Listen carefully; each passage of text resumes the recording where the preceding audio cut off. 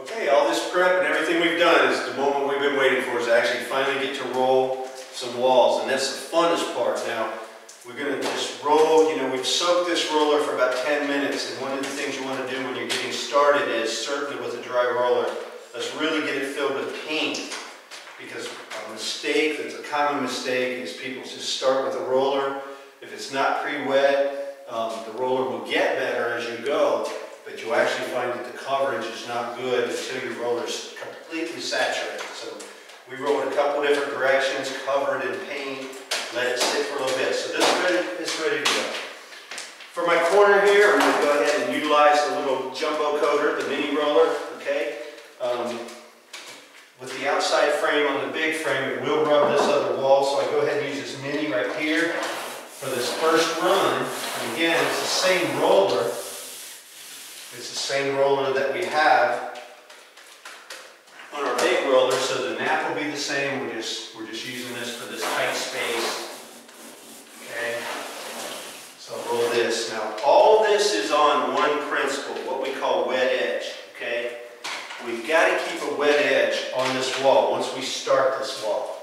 Even this little edge that I'm painting right here. If this dries before I get into it with some more wet paint, this might dry, especially if I have like a heavy roller run like this. I don't know if you can see this on the video, but if I get a little heavy and that dries, that's going to show through. So we need to make sure that this just keeps wet, wet, wet. And the only way you can do that is start at this corner using the matching roller set like we have, and now we're going to just progress down the wall. I'll leave this here to get around the outlets and some of the smaller stuff. I'll get that on the way. Now, when we are rolling the walls, there's some principles. Whether you're using a 9-inch roller, an 18-inch roller, or 14. We're going to get a certain amount of paint, and we're going to put it on a certain amount of the wall. I'm going to start in the middle, and I'm going to go up. Now, I lost a lot of the paint right here, but as I come back down through it, I'm going to pick up some of that heavy, and I'm going to move it down here. Then I'm going to do a couple up and down motions, just to spread. So we place the paint, then we're going to spread the paint. And you'll notice I'm standing a certain distance from the wall. Even if I wanted to, I can't hit that crown. So I position myself where that's the top of my run, that's the bottom. I'm not bending my back, I'm not killing my shoulders, and I'm just letting the roller spread the paint. Now that we've got it spread, we're going to smooth. So we're going to let that roller just ride the wall. Nice uniform spread, nice uniform rolling, uniform texture. My edge is nice and wet. I'm going to add some paint to it, and this paint is just going to blend in. If I would happen to get a phone call and I stop and I come back, or if I go back into this, now that this has started to dry, and it dries that quick, so I cannot go back into this old paint without retexturing. I'm going to put a different texture because it's stickier, so don't go back. Smooth it and keep moving forward. Now we have a halogen light. I always like to paint toward the light, not have the light behind me. It illuminates the wall a lot better. I can see my wet paint on the wall, even though we're painting a similar color.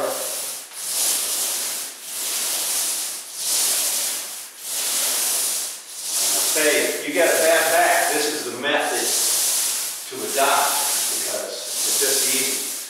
Okay? And again, spread another little section. I'll go slightly over the last. If you can see this up close, you know what I'm talking about, but this is really just all wet, each section. This all is just continually wet, continually uniform texture. I'll roll this. You can roll this as many times, just as long as you're letting the roller put the texture on. Okay? I keep my paint ahead of me most of the time. There's no real right or wrong on that. But again, start in the middle, catch that coming down, spread it. Even this big roller I get, when I go around these outlets, I want a little bit of the paint off of the roller so I can not load it up here. And these are the kind of imperfections that a painter can actually put into the wall, and it's It's one of the things that commonly we have to repair.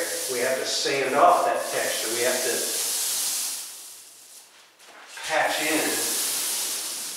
And so this just is going to be a picture perfect wall. And you can see, we're almost halfway across here. So the actual putting of the paint is really not that important as the preparation. And that sounds cliche, but it's really true. You can't cover anything up with paint, really. Well, you can't cover texture.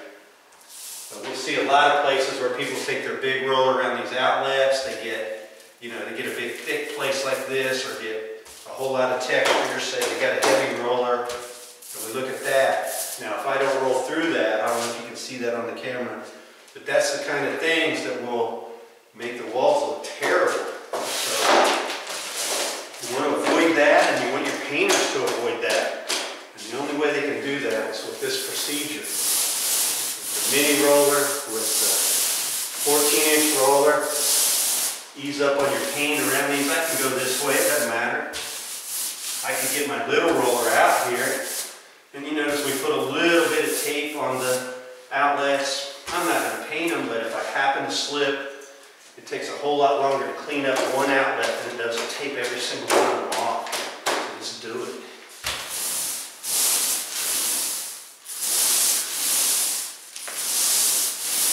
And there I just did what I just said. I just hit while I was talking and not focused. Okay, now I have a smaller little outlet down here. I may get out the mini roller just for this section. But one thing I want to do before I do that is get a new wet edge. If I just go down there now, that's already been drying. This could be dry by the time we get back to it. So obviously this would be a little bit simpler procedure if we had 2 people, but it certainly could be done with 1. Now I'm going to grab my little roller just for around this small area. Again, it just all blends in.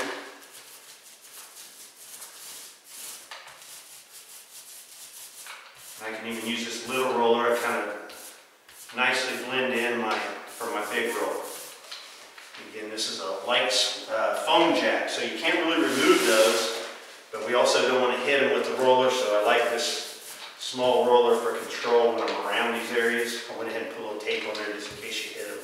Of course, you can wipe it off with a wet rag anyway.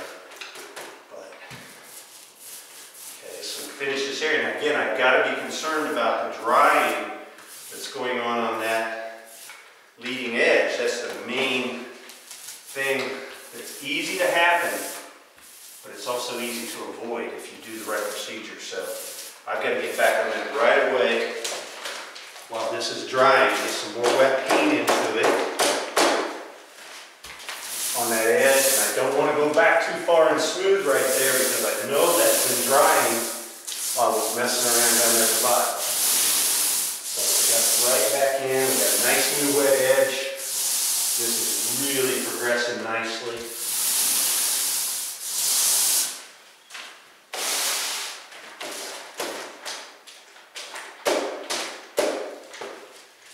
Now I could load up if you want. I mean, if I really wanted to, I kind of like to just take a nice steady pace.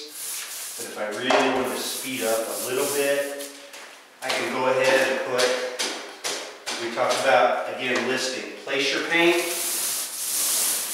spread your paint, and smooth it. So I'm going to place my paint, a little more paint. Now I got more paint on, and I got more to spread. But I do that all at once.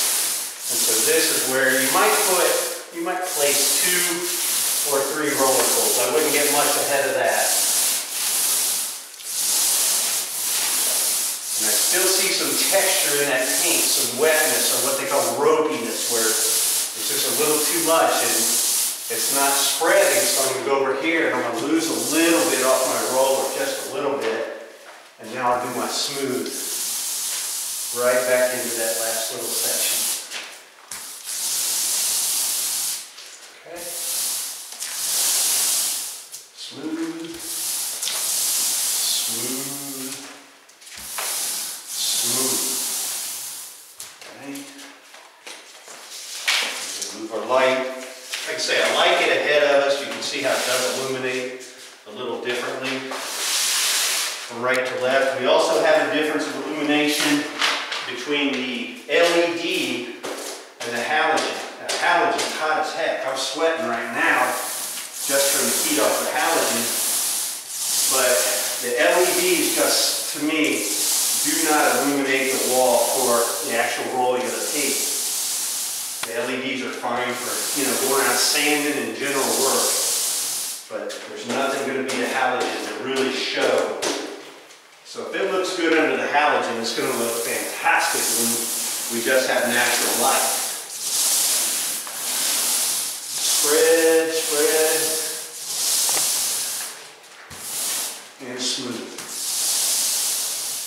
And again, you can see, I should have had a 9-inch to show you, but a 9-inch with that S shape, it's just too easy to get a heavy, what we call heavy, where one side or the other side of the roller, it'll roll that paint off. And that looks terrible when it dries if you don't see it. Plus you're having to fight it when you're smoothing your paint. I don't even have anything to smooth really. I'm just giving it a little final touch. So it just makes it easier. It gives you a more uniform paint job, a better looking paint job. But the coverage being uniform edge to edge is the key.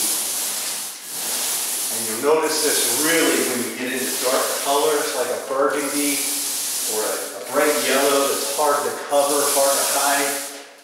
These techniques can actually eliminate a whole extra coat. I've seen people have to do 3 and 4 coats on burgundy, on the reds, on hard to hide colors. And again, I'm going to finish this corner with my mini roller so I don't hit the adjoining wall. Snap on my little, call this the pocket pole. That's a little 1 foot to 2 foot extension. And that'll get me right there. I'll get that corner. Now I'm kind of modifying the technique here. I said, place the paint, spread the paint. Since we're doing this one run. Now we want to put the same amount of paint on though. You don't want to have a tendency to go too far, so I'm going to put a little bit more right there. Take this all the way down, not even have to bend over. This is just so easy. I hope I can impart this to you. I hope you'll stop by Andriots. We'll give you some more tips and advice. We're going to try to film some pseudo-educational training videos, or call them training videos, or just really showing you better ways to get the best result out of the products you buy from us.